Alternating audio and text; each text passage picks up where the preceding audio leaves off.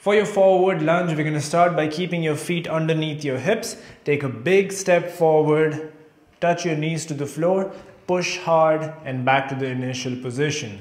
Then your left leg goes forward, touch your knees to the floor and stand tall. If you find that difficult and if you want to scale it down, you're going to scale the range of motion. So you take a big step forward, bend your knees just a little bit and push back up real hard.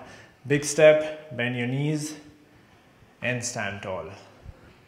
Few mistakes that I see people make is they take a very small step. So sometimes when you take a small step, you'll notice that your knees end up going way too far ahead of the toes. So in order to avoid that, take a slightly bigger step.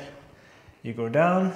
You'll notice that the knees will make a 90-degree angle and then you push back up.